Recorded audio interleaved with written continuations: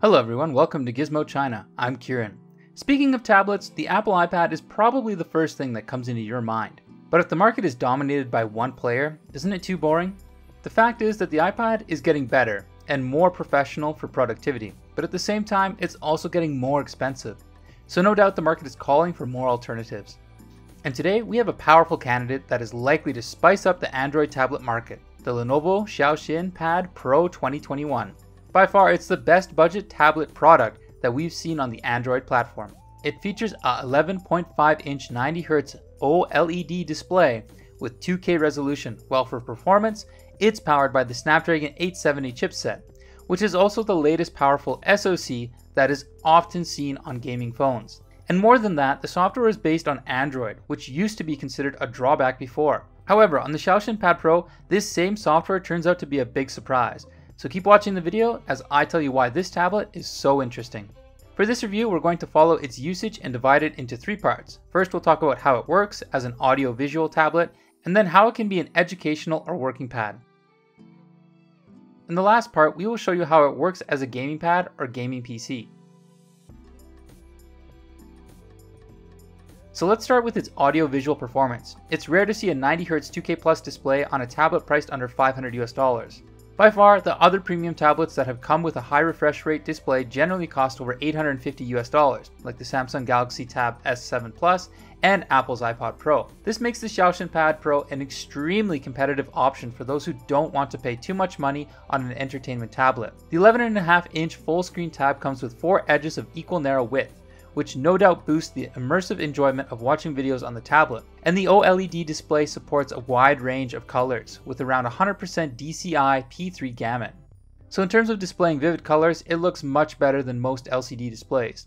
But at the same time, the color accuracy would be affected if you apply the default color setup. After testing under the P3 color gamut, its Delta E came to 4.6. But the pad also offers a standard colored mode with better color accuracy. Under the standard mode, the average Delta E drops to around 1.3. But if shift to the standard colored mode, users have to take the narrow color coverage with around 99% coverage of sRGB and 73% of P3. And its peak brightness reaches 600 nits and supports a brightness enhanced mode for use under strong sunlight for a short time. If you only use it for watching films or TV shows, the issue of color accuracy doesn't matter a lot. What really matters is that in addition to wide color gamut supports, the pad surprisingly supports both HDR10 and Dolby Vision. So if you are looking for a mobile device with a bigger display than a smartphone for watching HDR or Dolby Vision contents, basically it won't disappoint you. Just note that the actual effect of the display doesn't really compare to those expensive tablets like the Apple iPad Pro. It still looks much better than those that don't support HDR or Dolby Vision.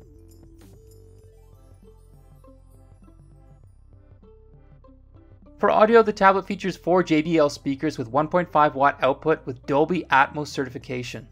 As for its actual performance, just put on your headphones and listen to it here.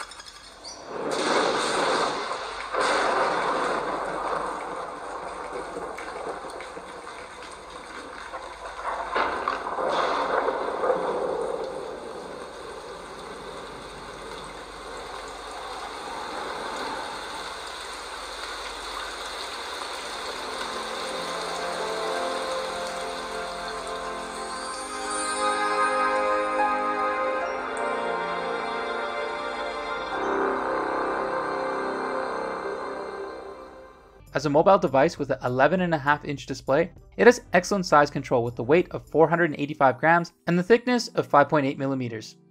And the one-piece aluminum body achieves a good cooling effect while enhancing the premium metallic feel, but intended design looks a bit strange and affects the neatness of the back. So what features of this pad can aid users in study or work? Let's start with your kids' education. I know some of you have been struggling with kids' online classes in the past 1 year, and a working device with a good selfie camera is really important for that. The new Lenovo tablet supports dual selfie cameras with a TOF sensor to achieve safe facial unlock. And the cameras are placed at the top middle position of the edge, which makes for a pretty good angle for online videos, classes, or meetings when you place it horizontally. However, a tablet could also be over-entertaining. To help users or kids develop healthy digital habits and focus on study or certain usage efficiency, Lenovo has developed a feature collection called Study Assistant, including physical and mental health for children's eye health care and risky website restriction, hardware-level anti-addiction, course management, and Family Guardian. But for the feature of Family Guardian, it's only available for China's social app WeChat. In Study Assistant, you can check the usage time of certain apps and set daily time limits for tablets and certain apps or categories. And it's also available for parents or users to add course schedules with certain education apps. Even more, you can restrict the installation of non-education apps on this pad and restrict access to unsafe websites and also add permitted websites as well. Or if you are looking for a convenient mobile device for basic work, this tablet could be a real surprise. In addition to providing great adaptability for wireless keyboard and mouse, Lenovo officially released a productivity case with an exclusive keyboard and a touchpad. What's more interesting is that Lenovo has designed a well-functioning PC mode for all their devices, including the Legion game phones and the Tab products. When entering the PC mode with the keyboard, the user interface and interaction is really no different from a laptop. And thanks to its light and compact body, it's even more convenient than carrying a compact laptop. And the 90Hz display powered by the Snapdragon 870 also brings a smooth experience when using all the apps shared with the pad mode. And most apps are allowed to resize the window or use full screen mode.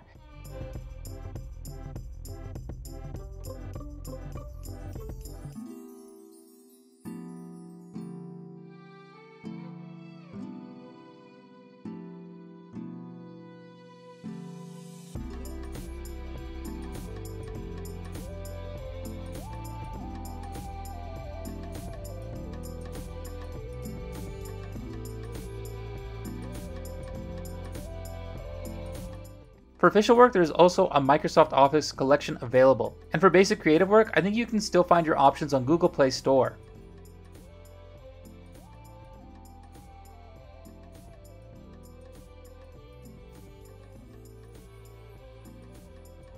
And most of them adapt the tablet or PC mode very well.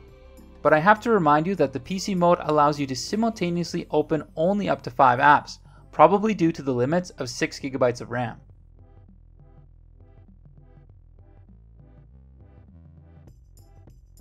If you are an artist who's looking to draw your artwork on a tablet, this pad could be a reasonable budget option. Lenovo has also released an official stylus for this pad, the Xiaoxin Pen. It features 4,096 levels of pressure sensitivity and tilt detection. Speaking of the PC mode, inevitably a question arises. Can it work as a PC for gaming? Of course, but note that it means that you can play Android games, but not the PC games launched on the Windows platform. About gaming on PC mode, we will talk about it later. First, let's look at its general game performance. We all know that the Snapdragon 870 is one of the top chipsets for Android smartphones so far, and compared to the Snapdragon 888, it's even more efficient on power consumption and heating. The benchmark results show that the Xiaoxin Pad can release the power of the chipset very well. And that's also the reason why it's really smooth on software response and animation without being laggy in our experience. As we mentioned earlier, the 6 GB of RAM probably is the only limit that may cause lag issues. The actual gaming performance is also great. The large display no doubt gave us a different experience on gaming. In Genshin Impact, it achieved an average frame rate of 56.8 FPS, but due to the in-game graphics settings for Android devices, it's only allowed to play at 720p resolution, which doesn't look sharp enough on this 11.5-inch display. While in another game, Nemean Legend, we could apply 1080p resolution with highest graphics settings, where it can run at 55.2 FPS on average. Still not bad at all. PUBG Mobile, it stably runs at the highest frame rate allowed with the best graphics. Even when we unlocked the frame rate limits in the China version, it still ran stably without any lags. A great thing about playing the game on a tablet is that you can enjoy the clear vision on a larger display, easily find the targets at a longer distance, and better operate the game with multi-fingers as you want. In addition to the PC mode and better adaptation of keyboard and mouse, the peripheral mode on the Legion phone can also be found on the Xiaoxin Pad. It allows gamers to use a keyboard, mouse, or game controller to operate applications or games with button mapping. For example, you can customize the gaming of PUBG Mobile to the keyboard mouse operation, just like playing the PC version of PUBG.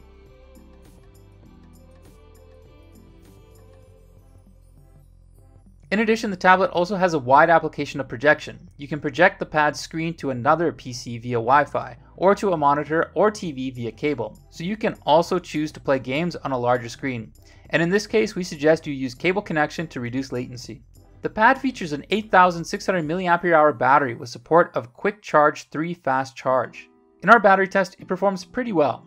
Even for continuous heavy use, it's estimated to last for over 5 hours. To fully charge the pad, it took us over 3 hours with the included 20-watt charger, which really isn't fast enough. To conclude, the Xiaoxin Pad Pro really surprised us. This is the first time that we really felt the affordable Android tablet market had potential. And the Xiaoxin Pad Pro probably is the start of the trend. In addition to what we mentioned, some other small details like the support of TF card extension and the power button with fingerprint reader also makes this tablet more attractive. As for 2 rear cameras, most of us don't bother much about a tablet's image quality, so we just skip the camera part. So these were the things we thought were interesting about the Xiaoxin Pad Pro. And if you like our video, kindly subscribe to our channel and give us a thumbs up. Thanks for watching. This is Kieran from Gizmochina, and we'll see you soon.